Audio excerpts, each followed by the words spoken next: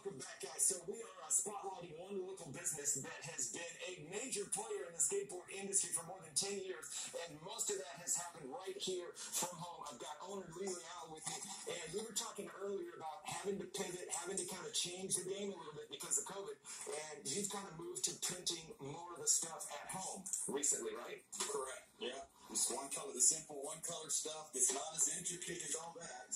We're doing it here at the house. I mean, we print shirts from it. There's the shirt, so we can put it on a shirt.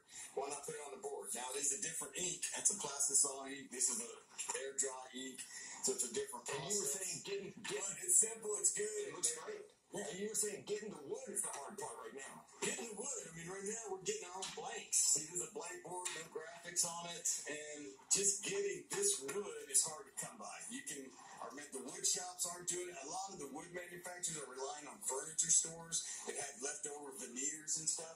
But yeah, it's hard to get this stuff. It's hard to get, yeah. So, but online sales, we were talking earlier, we're going to get the website up there for the viewers.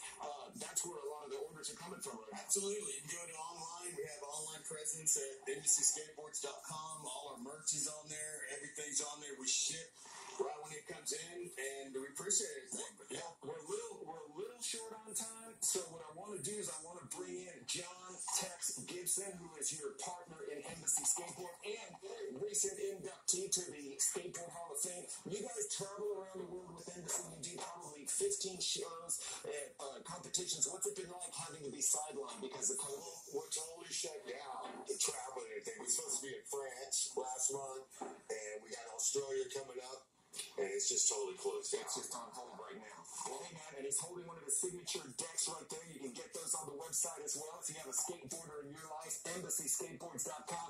Guys, one local business still making it work during COVID, 10 years in the business and going strong. All right, in Southwest Houston, Ruben Dominguez, Fox 12.